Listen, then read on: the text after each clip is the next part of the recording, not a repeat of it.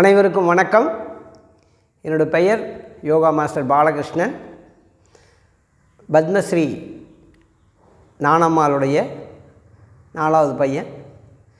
இப்போ இன்றைக்கி நான் பேசக்கூடிய ஒரு ரகசியம், அதாவது ஆயுள் ரகசியம்னு வச்சுக்கலாம்.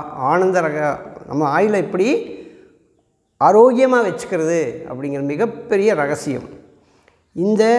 இந்த தலைப்பு என்ன நான் பேச போகிறேன்னு கேட்டிங்கன்னா, உங்கள் ஆரோக்கியம் உங்கள் கைகளில். உண்மை சொல்லப்போனால் உங்களுடைய பரம்பரை ஆரோக்கியம் கூட, இது நீங்கள் ஆரோக்கியமாக இருந்தால் தான் உங்களுடைய பரம்பரை ஆரோக்கியமாக இருக்கும். எப்படி ஒரு தாத்தாவோட சொத்து பேரனுக்கு போய் சேருதோ, பேரன் பேத்திக்கெல்லாம் சேருதோ, அந்த மாதிரி நம்ம ஆரோக்கியமாக இருந்தோம்னா நம்மளோட பரம்பரையும் ஆரோக்கியமாக இருக்கும். அந்த விதத்தில் நான் இன்றைக்கி நம்ம இந்த கைகளில், உள்ளங்கையில் அல்லது இந்த கைகளில் மட்டும், இதே அடிப்படை கால்லையும் இருக்குது, அதை நம்ம பின்னாடி பார்க்கலாம். இப்போ இந்த கைகளை வைத்து நம்மளுடைய பரம்பரையவே நம்ம எப்படி ஆரோக்கியமாக மாற்றுறது அப்படிங்கக்கூடிய ஒரு அற்புதமான விஷயம் சொல்ல போகிறேன். ஸோ உங்களுக்கு தெரிஞ்சிருக்கும், இப்போ பத்மஸ்ரீ நானம்மாள் அவர்கள் 100 ஆண்டுகள் வாழ்ந்தாங்க. அதே மாதிரி எங்கள் அம்மாவோட அம்மா 107 வருஷம் வாழ்ந்தாங்க. வாழ்ந்தது பெரிய விஷயம் கிடையாது. வாழ்தல் வேறு, பிழைத்தல் வேறு. இப்போ நிறைய பேர் பார்த்திங்கன்னா ஹாஸ்பிட்டல் போவாங்க, உடம்புக்கு ஏதோ ஒரு கல்லெல்லாம் மாற்றுவாங்க, ஹார்ட்டெல்லாம் மாற்றி அவங்க கூட உயிரோடு இருக்கிறாங்க. ஹார்ட்டில் ஆப்ரேஷன் பண்ணிவிட்டு அவங்களாம் பொழைச்சிட்ருக்கான்னு தான் சொல்லுவாங்க. என்னங்க ஆச்சு ஹாஸ்பிட்டல் போனாலே பொழைச்சிட்டாரான்னு கேட்பாங்க. பிழைத்தல் வேறு, வாழ்தல் வேறு. நான் சொல்கிறது, அவங்க வாட்டுக்கு எங்கே வேணால் ட்ராவல் பண்ணணும். 99வது வயசுலேயும் நானும் எங்கள் அம்மாவும் டெல்லி போயிருக்கோம், மஸ்கட் போயிருக்கோம், மலேசியா போயிருக்கோம். அங்கெல்லாம் போய் யோகா சொல்லி கொடுத்துருக்கோம். அப்போ முதல்ல ஆரோக்கியம் நல்லா இருந்தால் தான் நம்ம ட்ராவலே பண்ண முடியும். அது நான் சொல்கிறது உங்களுக்கு புரிஞ்சுருக்குன்னு நினைக்கிறேன். பிழைத்தல் என்பது பொழைச்சிட்டாருங்க. கோமா ஸ்டேஜ்லேயே 10 வருஷமெல்லாம் பொழைச்சிட்டு இருக்கிறவங்க உயிர் இருக்கும். ஆனால் எந்தவித மருந்து மாத்திரைகள் இல்லாமல் ஆரோக்கியமாக வாழ்வதற்கான ரகசியத்தை தான் இப்போ நம்ம சொல்ல போகிறேன். இது பெரும்பாலும் பார்த்திங்கன்னா இப்போ எங்கிட்ட யோகாவுக்கு வருவாங்க, டீச்சர் ட்ரைனிங்கில் தான் இதெல்லாம் சொல்லித் தருவேன். நான் ஒரு கோர்ஸ் நடத்துகிறேன், DNYS, Diploma Naturopathy Yogic Sciences அப்படிங்கிற அந்த கோர்ஸு. அந்த கோர்ஸில் படிக்கிறவங்களுக்கு தான் இந்த ரகசியத்தை சொல்லுவேன். இப்போ நம்மளே எல்லா ரகசியத்தை வச்சு என்ன பண்ண போகிறோம்? சரி பரவாயில்ல, லாக்டவுன் பீரியடில் 4 பேருக்கு பயன்படுத்திப்பேங்கிறதுக்காக இந்த வீடியோவை உங்களுக்கு நான் பதிவிடுறேன். இதை ரொம்ப கூர்ந்து கவனிங்க, பயன்படுத்தி பாருங்கள். நீங்கள் என்ன சொல்கிறீங்களோ, உங்கள் குழந்தைங்க கேட்குறதோ, நீங்கள் என்ன பண்ணுறீங்களோ, உங்களுடைய பரம்பரையும் இதை பார்த்து பயனடையும். சரி, இப்போ நான் சொல்ல போகிற விஷயம் என்னென்னு கேட்டிங்கன்னா, கிராமப்புறங்களில் உங்கள் யாராவது ஒரு 90 வயசுக்கு மேலே உங்கள் வீட்டில் தாத்தா பாட்டி இருந்தாங்கன்னா, அல்லது பக்கத்து வீட்லேயோ கிராமங்களில் யாராவது இருந்தாங்கன்னா பாருங்கள், அவங்க காலையில் எந்திரிச்சோன்னே முதல் வேலையாக என்ன செய்வாங்க அப்படின்னு பார்த்தீங்கன்னா, காலையில் எந்திரிச்சோன்னே இது எல்லோரும் இப்படி கை தேய்ப்பாங்க. நல்லா இப்படி கை தேய்ப்பாங்க. கை தேய்ச்சி இப்படி கையை உள்ளங்கை பார்ப்பாங்க, சாமி கும்பிடுவாங்க, என்னமோ பண்ணுவாங்க. இப்படி ஏன் இதுக்காக கை தேய்க்கிறாங்கங்கிறத யாருக்கும் தெரியாது. அவங்க அதை சொல்லித்தரல. சில சாஸ்திரம் சடங்குகள்லாம் இருக்கும். இப்போ ஒரு திருமணமானவனை கூட பார்த்திங்கன்னா, திருமணம் தாலி கட்ட வரைக்கும் பொண்ணு மாப்பிள்ளை ஒரு சைடில் நிற்பாங்க. தாலி கட்டி முடிச்சோன்னே பொண்ணை இடம் மாற்றி நிறுத்துவாங்க. அதுக்கான காரணமெல்லாம் நிறைய பேருக்கு தெரியாது. ஸோ பாசிட்டிவ் நெகட்டிவ் அதெல்லாம் அது வேறு டாப்பிக்கில் பார்க்கலாம். இன்றைக்கி இப்போ நான் என்ன சொல்ல போகிறேன்னா, இந்த கை தேய்க்கிறது மாபெரும் ரகசியம். நீங்கள் அவங்கள யாராவது அப்படி வயசானவங்க இருந்தாலும் கேட்டு பாருங்கள். சாமி எல்லோரும் தேய்க்கிறாங்க, எல்லோரும் தேய்ப்பாங்க, நானும் தேய்க்கிறேன்பாங்க. பட் அதுக்கு ஒரு முக்கியமான அடிப்படை ரகசியம் இருக்குது. இப்போ நான் அதை சொல்ல போகிறேன், இதை நீங்கள் புரிஞ்சுக்காங்க. ஃபஸ்ட்டு பாயிண்ட்டு, இப்படி தேய்க்கும் போது என்ன நடக்குதுன்னு கேட்டிங்கன்னா, நம்ம உடம்புக்கு தேவையானோ பயோ கரண்ட் உற்பத்தி ஆகுது. அது ரொம்ப டெப்த்தாக போனால் டைம் ஆகும். இப்போ நான் சிம்பிளாக சொல்லி, ஆக்சுவலாக இது நார்த்து போல், இது சவுத்து போல், இது சூரியன், இது சந்திரன், இந்த மாதிரி ரொம்ப டெப்த்தான சப்ஜெக்ட் இருக்குது, அது வேண்டாம். கை தேய்க்கிறது மட்டும் எதுக்குன்னு இப்போ நான் சொல்லி, இந்த மாதிரி கை தேய்க்கும் போது என்ன ஆகுன்னா, நமக்கு நம்ம உண்மை சொல்ல போனால் நம்ம ஹார்ட் ப்ராப்ளமே வராமல் இருக்கிறதுக்கு அற்புதமாக அது யூஸ் ஆகுது. நம்ம ஆயிலையும் அதிகரிக்குது, நம்முடைய மெமரி பவரும் அதிகரிக்குது. இது எப்படி சார் இதெல்லாம் உண்மையா அப்படின்னு பார்த்தீங்கன்னா, உங்களுக்கு கொஞ்சம் விளக்கமாக சொல்கிறேன். நான் ரொம்ப கூர்ந்து பார்த்தீங்கன்னா தெரியும். இதுக்கான விளக்கம் என்னென்னா, கைகளில் நமது ஆரோக்கியம் நமது கைகள்னு வச்சுக்கலாம். சரிங்களா? அப்போ இந்த உள்ளங்கையில் என்னதான் ரகசியம் இருக்குது அப்படின்னு பார்த்தீங்கன்னா, ஃபஸ்ட்டு பாயிண்ட்டு, இந்த மாதிரி இப்போ இந்த கையை இது நான் இப்போ இடது கையை வச்சுருக்கேன். 2 கையிலையும் இருக்குது, எதுனாலும் சரி ஒரே. இப்போ இந்த இடது கையில் இந்த கீழிருந்து இப்படி மேல் நோக்கி ஒரு ரேகை போகுது பார்த்தீங்களா? ஸோ இது பார்த்திங்கன்னா ஆயுள் ரேகை. அப்போ நம்ம ஆயிலை அதிகரிக்கிறதுக்கு இந்த ரேகையை தேய்ச்சி விட்டாலே போதும். அதே மாதிரி பார்த்திங்கன்னா இந்த ஆயில் ரேகை என்ன பண்ணலான்னு கேட்டிங்கன்னா, இப்படி நீங்கள் காலையில் எழுந்திரிச்சோன்னா கை தேய்க்கிறதோடு சேர்ந்து மட்டும் இல்லாமல் இப்படி 21 தடவை இப்படி தேய்ச்சிடலாம். 1 2 3 4 இப்படி 21 தடவை இப்படி தேய்க்கலாம் இந்த ரேகை மட்டும் தனியாக. ஸோ நான் சிம்பிளாக சொல்லிடுறேன். அதே மாதிரி இங்கே 21 தடவை இது ஆயில் ரேகை. இது பார்த்திங்கன்னா இந்த ஆள்காட்டி விரல் இப்படி கீழே இப்படி போகும், அல்லது இந்த பக்கம் இருந்து இங்கே 2 வரும். இது பார்த்திங்கன்னா இருதய ரேகை. அதே மாதிரி இந்த நடுவில் போகிறது பார்த்திங்கன்னா புத்தி ரேகை. ஸோ இந்த ரெண்டுக்கும் இங்கேருந்து ஆள்காட்டி விரலுக்கும் கட்டை விரலுக்கு நடுவில் இப்படி இந்த பக்கம் போகும். ஸோ என்ன சொல்ல வரேன்னு கேட்டிங்கன்னா, இன்னொரு சொல்ல நல்லா கவனிங்க.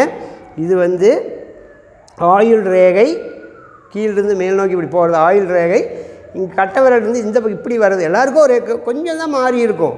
இது இருதய ரேகை. இந்த ரேகையை நீங்கள் இப்படி தேய்ச்சி விடும்போது என்ன ஆகுதுன்னு கேட்டிங்கன்னா, 21 தடவை தேய்ச்சி விட்டிங்கன்னா என்ன ஆகுதுன்னு கேட்டிங்க, காலையில் எந்திரிச்சோன்னா பெட்லேயே இதெல்லாம் பண்ணணும். இந்த மாதிரி தேய்ச்சி விட்டிங்கன்னா உங்களுடைய இருதயத்தில் அடைப்புகளே வராமல் தடுக்கப்படும். அற்புதமான விஷயம். சார் இதெல்லாம் நான் சொல்ல நம்மளுடைய முன்னோர்கள் பண்ணிகிட்டு இருந்த விஷயத்தான் சொல்கிறேன். என்னடா ஜோசியம் பார்க்குற யோகா மாஸ்டர் ஜோசியம் சொல்கிறாங்கன்னு நினச்சிக்காதீங்க. பட் அதாவது 64 கலைகள் அதுவும் ஒரு கலை. சரிங்களா? அடுத்தது இது புத்தி ரேகை. இதை நீங்கள் இப்படி 21 தடவை இப்படி தடவி விடலாம். சரிங்களா? அதேமாதிரி இந்த கையிலையும் அதே டெக்னிக்கு, இதையும் 21 தடவை தடவலாம், இதையும் 20 தடவை இப்படி தடவி விடலாம், இதை மாதிரி இப்படி தடவணும். ஸோ நான் என்ன சொல்ல வரேன்னு கேட்டிங்கன்னா, இதை மாதிரி ஃபஸ்ட்டு கை தேய்ச்சிக்காங்க, அப்படி இப்படி 21 தடவை தேய்ச்சி விடுங்க. அப்புறம் அதுக்கடுத்து பார்த்திங்கன்னா, ஏன்னா ஒரு குறிப்பிட்ட வயசுக்கு மேலே பார்த்திங்கன்னா காலையில் பெட் விட்டு எந்திரிச்சிடுவாங்க, எந்த இடம் தலை சுற்றி விழுவாங்க, டொப்புன்னு கீழே விழுந்து அவங்களுக்கு ஏதாவது தலையில் அடி விடும், இல்லாட்டி இந்த மாதிரி பந்துக்கிண்ண மூட்டெல்லாம் உடஞ்சி போச்சும்பாங்க. நான் சொல்கிறது வயதானவர்களுக்கும் யூஸ் ஆகும், சின்ன குழந்தையிலேருந்து இது பழக்கிடலாம். சரி, ரைட். இப்போ இதை தேய்ச்சி விட்றீங்க. அதே மாதிரி பார்த்திங்கன்னா இப்படி கைகளை கோத்துட்டும் இப்படி வச்சு இப்படி தேய்க்கலாம். அதே மாதிரி இப்படி இதை தேய்க்கலாம். உங்களுக்கு நேரம் கம்மியாக இருக்குது சார் அப்படின்னா ஒரு 10 தடவை தேய்ச்சிக்காங்க. அப்போ இப்படி தேய்ச்சி விடுங்க, இப்படி தேய்ச்சி விடுங்க, இப்படி தேய்ச்சி விடுங்க. எப்படியோ அந்த பகுதிக்கு அழுத்தம் கொடுக்கணுங்கிறது தான் இங்கே அடிப்படை ரகசியம்.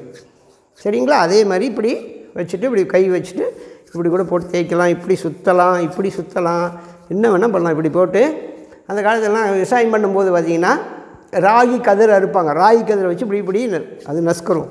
அப்போ அதுவே ஒரு உடற்பயிற்சியை மாறி இருக்குது. ஹார்ட்டில் இருக்கிற அடைப்பு கூட நீங்கி இருக்குது. சரி, ஓகே. அதுக்கு அடுத்தது பார்த்திங்கன்னா அல்லது வராமல் தடுக்கப்படும். அதே மாதிரி இப்போ இது உள்ளங்கை முடிஞ்சுதுங்க, ஃப்ரண்ட்டு பேக்குங்கிற மாதிரி இந்த பகுதிக்கு அதே மாதிரி இப்படி நீங்கள் அழுத்தம் கொடுக்கலாம். இப்போ நம்மளுடைய ஒரு ஹார்ட் எவ்வளோ பெருசு இருக்குதுன்னு டாக்டர்கிட்ட கேட்டிங்கன்னா கை முஷ்டி அளவுக்கும்பாங்க.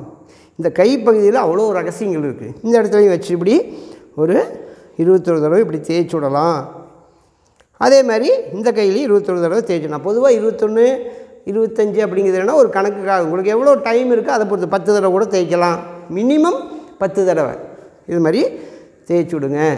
சரிங்களா?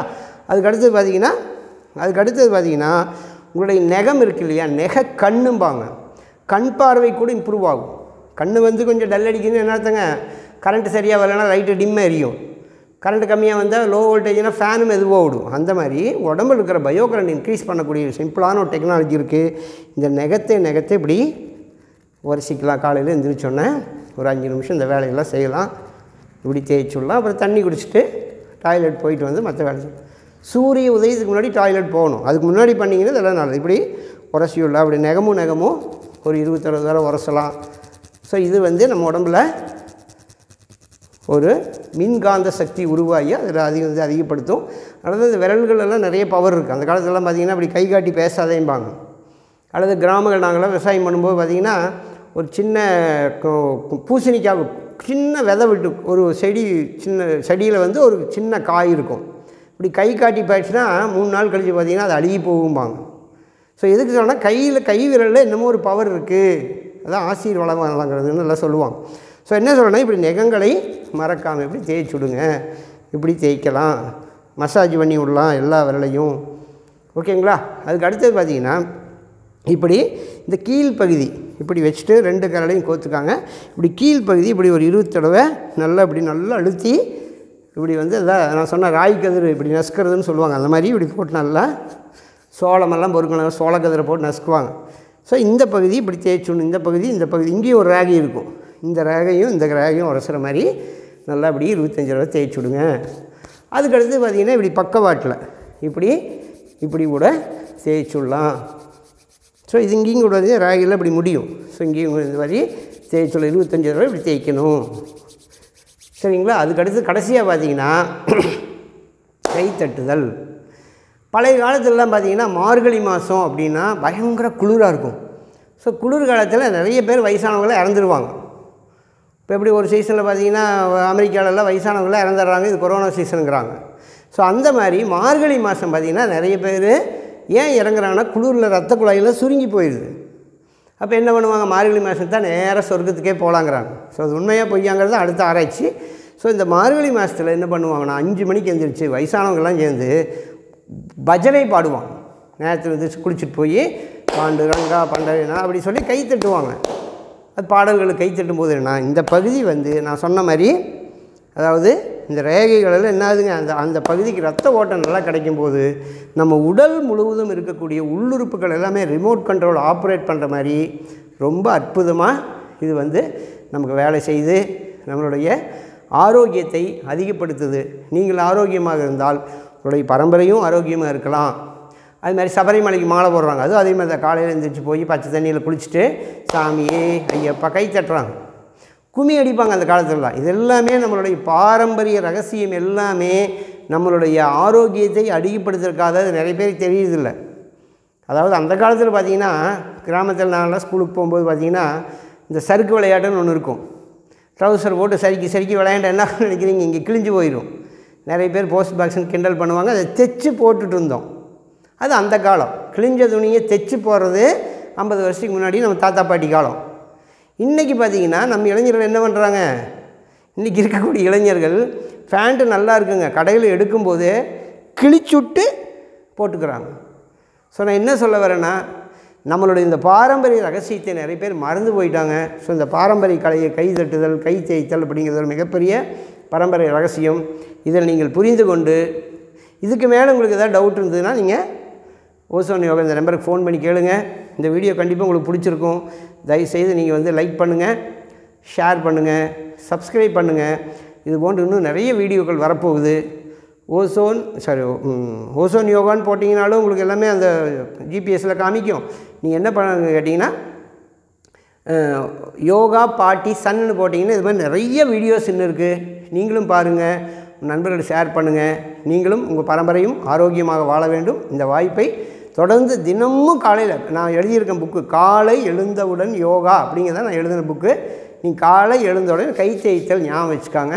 நம்ம பரம்பரையில் பண்ண ரகசியத்தை நான் சொல்லியிருக்கேன். நீங்கள் பயன்படுத்தி நீங்களும் நன்றாக வாழ வேண்டும், உங்கள் பரம்பரையும் ஆரோக்கியமாக இருக்க வேண்டும். நன்றி, வணக்கம்.